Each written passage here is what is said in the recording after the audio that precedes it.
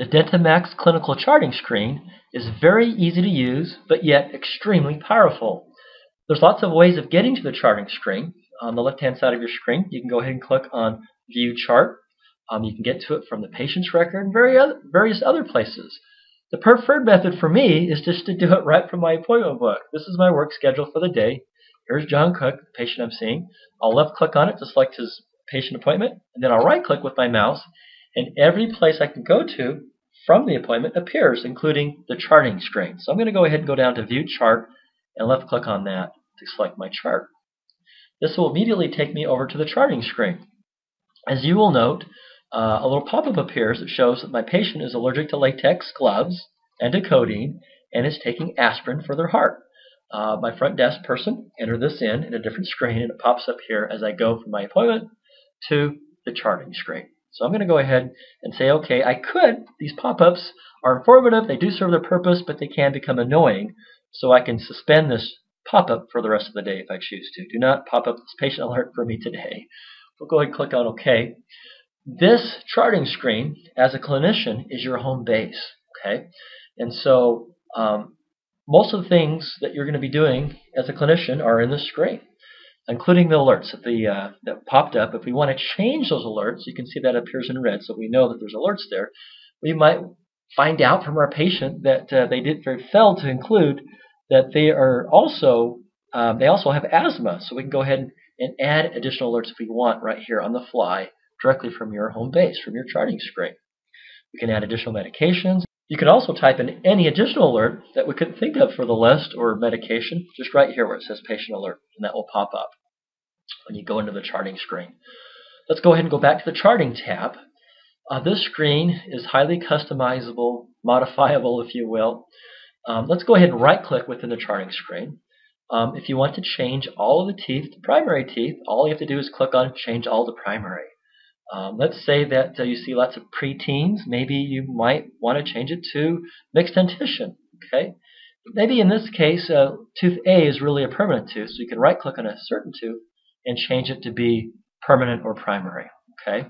If you are a pediatric dental office and you exclusively see kids, well, perhaps you'll want to have the screen pop in as a default to primary. So you can actually change the settings in the software so that when you go to the charting screen, they'll always appear as mixed dentition, primary, or permanent teeth. Or you can change it manually like we are doing here. Let's go ahead and change them all back to being permanent.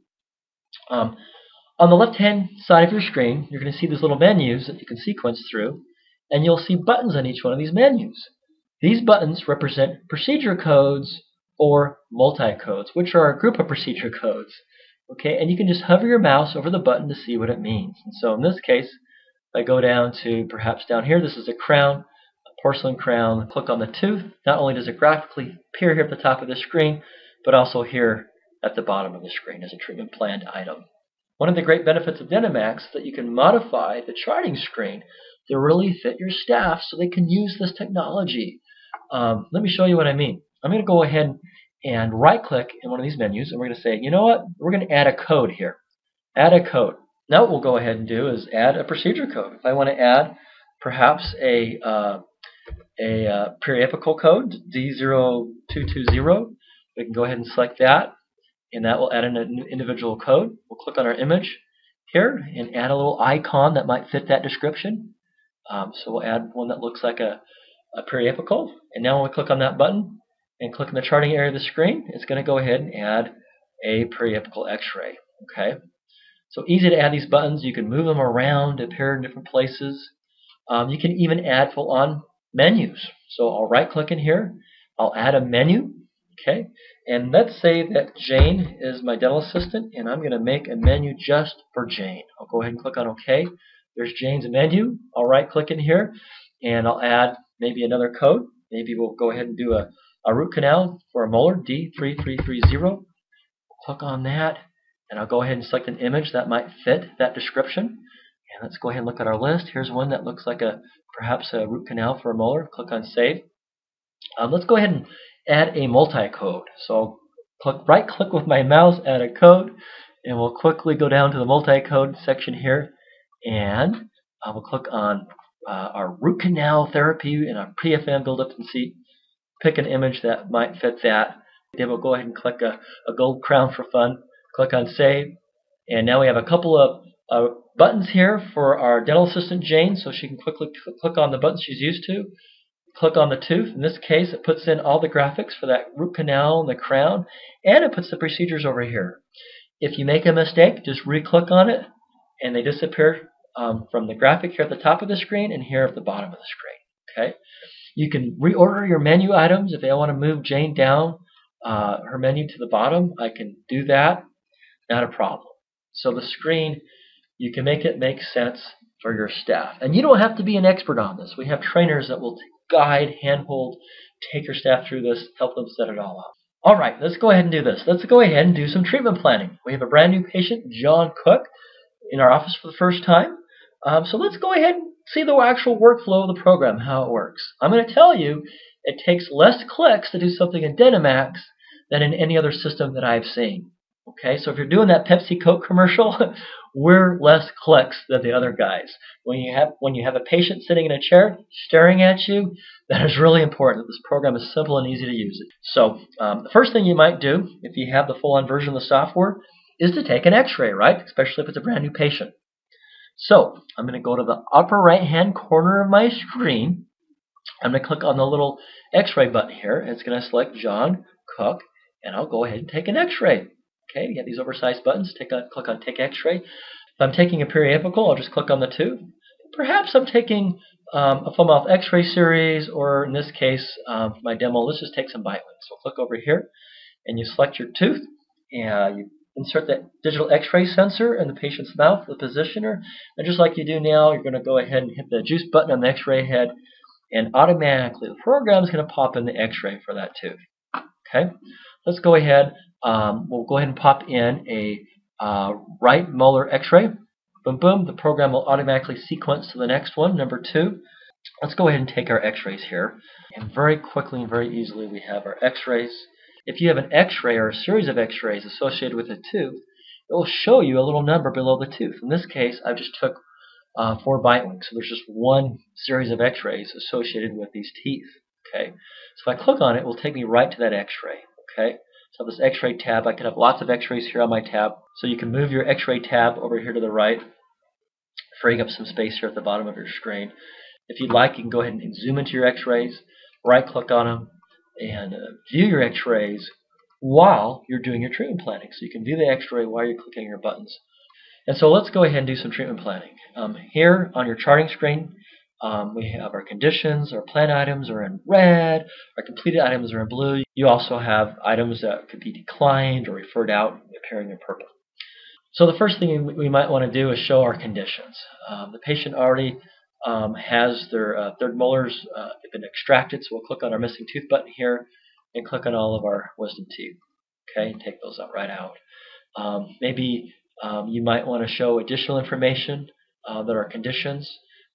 Conditions aren't being billed out just for your own clinician use, where you can see graphically here at the top of your screen and here at the bottom of the screen, almost like a diagnosis, a condition, the state of the mouth. So if you wanted to view a cracked tooth, you can click on the cracked tooth button, click on the tooth here. Maybe the tooth is abscessed. You can click on the abscess button and then click on the tooth. It will draw. Our conditions are in pink, so it's drawing a pink circle around the tooth roots. John Cook is a new patient to my office, but he's been to the dentist before. So let's go ahead and enter in items that have been completed by another dentist, by his previous dentist. Okay, so for entry mode, we're changing that to completed by other dentist. We can go back up here to our restorative button here, and let's say at his previous dentist that he had a lot of amalgams placed in his mouth. So we can click on the amalgam button here and show the amalgams that were placed in his mouth. Now we're going to go ahead and enter in the new items, our treatment planned items for us. So we'll make sure entry mode is selected as planned. Anything that's a planned item is going to show in red because we have it selected to red here for planned items. Okay. The first thing I probably want to do is get John out of pain. So I have this wonderful multi-code with a button associated with it for a crown, a root canal, core buildup, seating the crown. So we'll click on the button, and we'll go ahead and we'll click on tooth number 2. And with really one click here, I've captured all of that information. I have my crown, my core buildup, my seat, and my molar root canal. It's very fast, very efficient. I told you it's less clicks. We'll go ahead and go to tooth number 3, and that's going to probably need an MOD on that one. So I'll go to my restorative button, and I have an MOD button already set up. One click there, one click here, and boom, I have my MOD. What's neat is that you can see the work that was performed by the previous dentist here in green. I can see my pending work, my treatment plan in red around it. You can even see that little pink crack below the crown here. Maybe if I change that to another color, that'll be more predominant. You can see that a little better. We'll change it to maroon. You can see the crack though below the crown. So you can see, your conditions. You can see previous work performed by another dentist. You can see treatment plan items all together graphically here on this one screen, making it very useful, providing all the information there visually. Okay, let's go ahead and enter in some more composites. We're going to go ahead and take care of this occlusal composite there. And now we have our screen full of treatment plan items. Let me declutter my screen a little bit. So for my view mode, I only want to view plan items. So I'm going to deselect all these other items here. And we can see that I'm showing only my red items. Completed by another dentist only appear green up here at the top, but a green here at the bottom. Okay, but we're only going to view red items, all right? And we're going to number those. And so unless we sedate John, we're not going to do all this at once. And I don't sedate in my office. So number 1, I think we said we're going to do that molar root canal, so I'll click on that. And perhaps I'll do my core buildup, so I'll control click on that and then press the 1 key on my keyboard. And then we have our first visit set up. Okay. After that, I might want to have him come back. We'll do the crown. And maybe I'll even do some resins here in my example. And so we'll do the resin on tooth number 3. Okay, that's my second appointment. And then maybe after that, I'll go ahead and do the resin on tooth number 31. And I'll even do seat my crown at that time. All right. And so very easily and quickly, I've numbered my treatment plan 1, 2, and 3. You might call that phasing. There's different terms for that, but I now have my treatment plan broken up into visits. So let's go ahead and present the treatment plan to John. And so here on the left-hand side of my screen, I'm going to go ahead and click on Treatment Estimate, okay? And then I can go ahead and click on Sign. And so from this screen, it's going to show what I did today, but it's also going to show me the visits I'm going to have in the future with John. My first appointment, second appointment, third appointment. It's going to show my regular fee for those appointments. Because I'm a preferred provider office for Delta Dental, it's going to show my reduced fee. It's going to show the insurance portion of that reduced fee, and it's going to show the actual patient portion. Okay, what John needs to be prepared to pay when he comes for these visits. So this is a very detailed treatment plan. It's going to be extremely helpful for your front desk in communicating to John that his appointment normally would be $850 for that first visit, but he's only having to pay $210.40 out of pocket because we are a preferred provider for Delta Dental, accepting a reduced fee schedule and then having Delta Dental pay for most of that. So we'll have John sign here at the bottom. John Cook. Signature pad is accepting pressure points and all sorts of information to make it a legal signature. We'll go ahead and click on Save, and that quickly and that easily we've captured John's treatment plan electronically. And so we have that from any part of the program. We can easily and quickly find his treatment plan in the software. Okay. So now we can go back into DentiMax, and perhaps we'll make a new appointment. Maybe the following week on the 9th.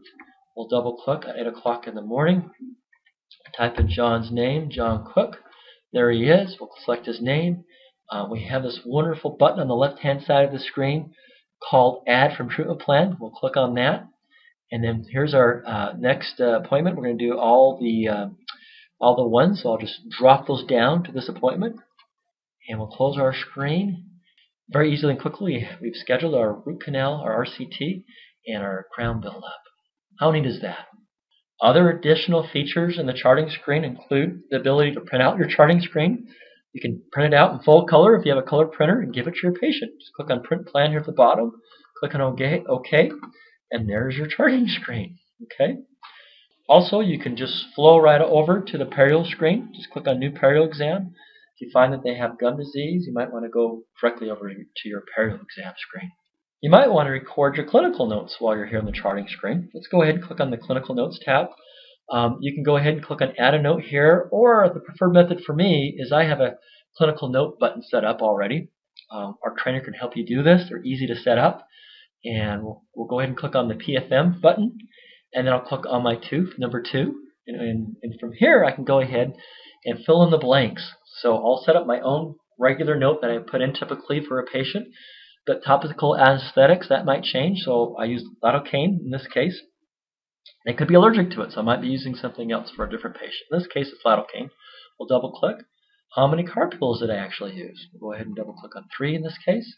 You can go right through your note, and those variables that change depending on the patient, what you did in the procedure, you can double click on those variables. Composite shade, that it was an A3, and go right through and very easily and quickly we've captured our note. This is fast. This is very quick. It's very efficient. Again, your patient's there in your operatory, and you're having to be quick as you do this work. There's a lot of information on your charting screen. You can see that they're on Delta Dental of Arizona. If you click on the little notepad here, it's going to show you additional notes associated with Delta Dental of Arizona. Here to the right, we can see that they have a $5,000 max, and they haven't used any of it. 0 has been used so far. So that might be important information for you to know there in the operatory as you're working on this patient.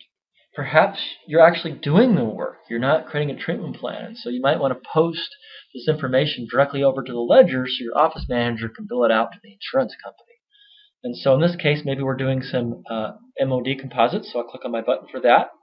And we can easily and quickly click on the teeth. We're replacing our MODs. And it's showing this in blue because it's a completed item. And it actually sent this information directly over to the ledger screen because our entry mode, again, was completed.